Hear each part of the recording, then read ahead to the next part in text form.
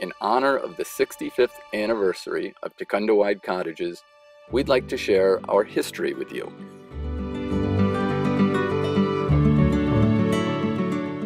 In 1954, my parents, Alger and Jane Mason, bought a beautiful piece of land on the east shore of Lake George, in a small hamlet called Cleverdale.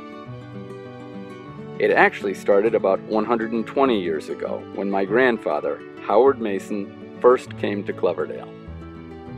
Long before Howard arrived, Cleverdale was an island of grasslands known as Grassy Point. The name was changed to Ripley's Point in honor of James Ripley, one of the first settlers. It was prime land for farming because of its long growing season. A semi-floating bridge connected the point to the mainland. Due to its natural beauty, the land soon became valued for more than just its farmland. Although the center of the island remained pastures, by the 1880s, summer cottages, lodges, inns, and hotels lined the path that followed the shore around the point.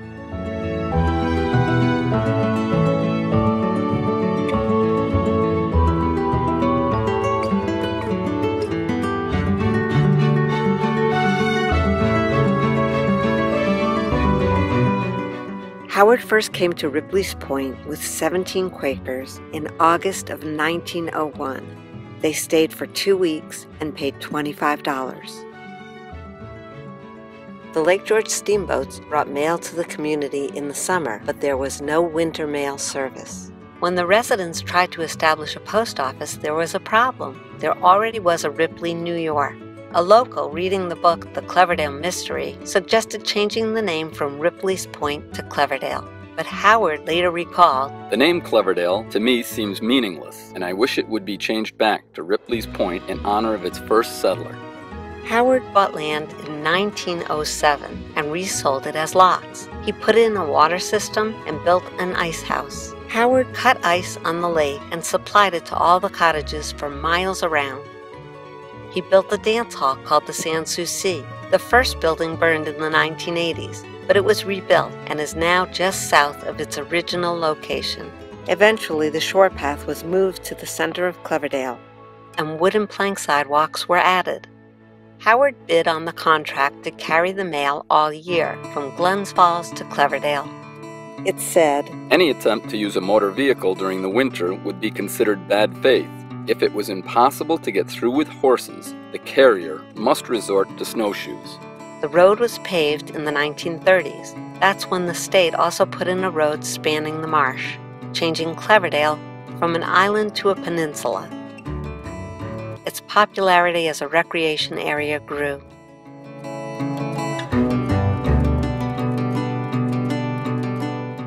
Howard leased property to Arthur Mead in 1912. Arthur opened Mead's store and ice cream parlor and operated it for over 50 years. After World War II, Howard's son Alger married Arthur's daughter Jane. Jane and Alger bought a house in Cleverdale and started their family.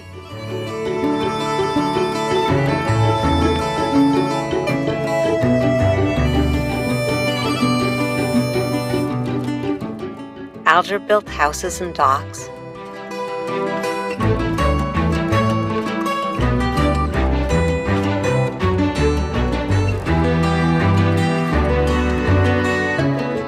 And together they owned Alger C. Mason Cottages, later known as Mason's Cottages.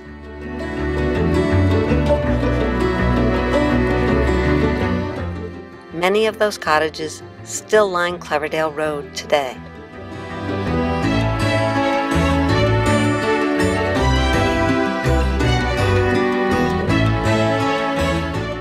Jane and Alger purchased 21 acres of land on the southwest shore of Cleverdale. The land was owned by Hilda Smith, but it was once part of the Brayton family farms. There, they wanted to create a deluxe cottage colony where families could come to their home away from home. They named it Takundewide. Everyone asks us how they picked the name Takundewide. My mother said that the name came from Holden's history of the town of Queensberry, which said Takundewide was the Indian name of Harris's Bay on Lake George, as shown on a map dated 1776. The papers of Sir William Johnson, Superintendent for Indian Affairs for the Six Nations, also included a map with trail from the Hudson River to Takundewide. The name is believed to be Iroquoian in the Akwesasne dialect, roughly meaning from the place of power and peace. Their idea was to build two-bedroom cottages with knotty pine interiors, measuring almost 800 square feet. The first brochure described maple furniture, a fireplace, and a modern electric kitchen. Each white clapboard cottage was adorned with new hemlock green shutters with pine tree cutouts and a T on the exterior chimney. Years later, we used the pine tree cutout for our logo. Our signs and our annual golf tournament trophy still use the signature T.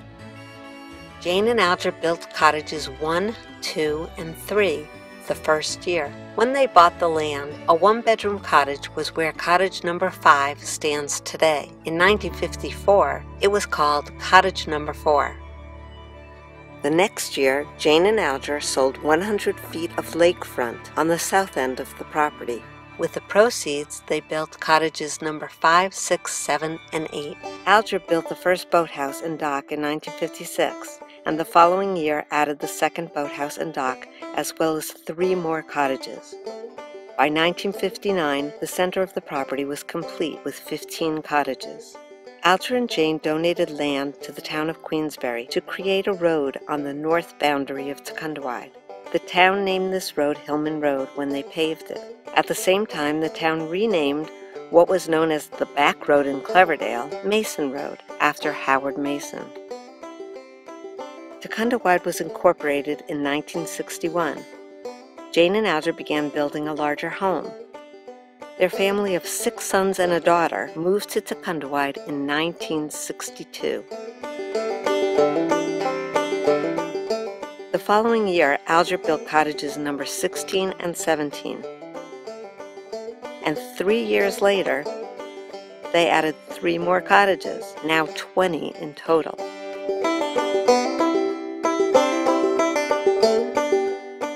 The one-bedroom cottage that they purchased with the land was rebuilt as a 2-bedroom cottage, and cottages number 4 and 5 were renumbered.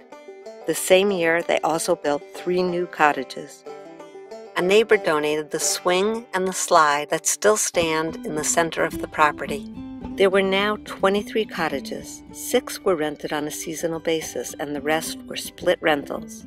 Jane's and Alger's son John and his wife Stephanie began working for Takundewide Incorporated in 1971. During the winter, they built cottages number 24, 25, and 26. By the summer of 1972, seasonal rentals nearly doubled. Jane and Alger sold Mason's cottages in 1974. Cottage number 27 was built 3 years later, and tennis courts were added to the property.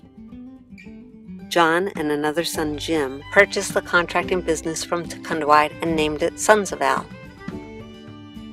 Jane's and Alger's youngest son, Bill, married Lynn in September of 1978.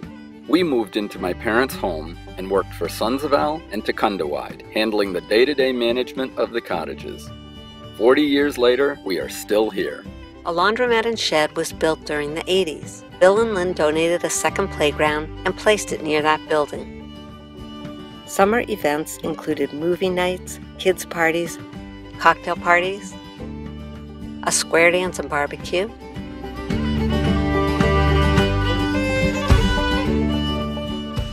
tennis and golf tournaments, and fireworks. Yeah! Oh boy! Yeah! Yeah!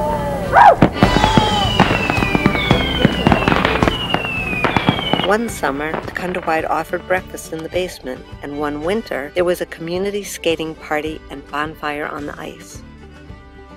Alger built the last 4 cottages in 1982. By then, more than half were seasonal rentals, and Alger and Jane began to consider changing Takundewide into a homeowners association. By December of 1984, the Declaration of Covenants, Conditions, and Restrictions was written. It was recorded in Warren County in March of 1985. Takundewide was dissolved, and Takundewide Homeowners Association was formed. Other associations began popping up around the lake. One newspaper dubbed it Condo Mania. The homeowners' first meeting was held on August 2, 1985. All the members were present, Alger, Jane, and their 7 children. At that meeting, they decided that the cottages would remain in the immediate family, that it would remain primarily a rental business, and that family would have first refusal if any cottages were sold. The same year, Takundewide Management Group was formed. Owned by Jane and Alger, Bill and Lynn continued to work as the property managers. Alger died in July of 1986, and Bill and Lynn purchased the management company the following January. That's when the Masons invited seasonal and other long-standing renters to join us at Takundewide. We invite you and your family to enjoy this beautiful setting with us and take a permanent share of all that is Takundewide. Between 1987 and 1988, 11 cottages were sold. 5 cottages are still owned by the same families that purchased them over 30 years ago. The first plan to expand the cottage was approved in 1987, but it was never built. Soon after, another plan for a second story for cottage number 8 was approved but also never built. The first addition to be built was cottage number 20.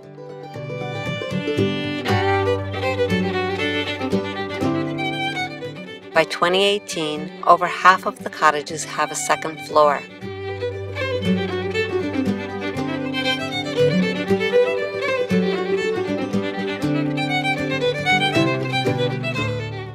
Bill and Lynn bought the family home in 1992, and Jane continued to live there until her death in 1994. Today, individual Mason family members own 11 of the 32 properties and have welcomed 21 new members. Association members meet annually to discuss improvements. They named the driveways after the Iroquois tribes, expanded the gardens, replaced a playground, planted trees, replaced and lit the flagpole, added a water filtration system and a community septic system, and replaced a boathouse. One of the highest priorities has always been protecting the lake's water quality.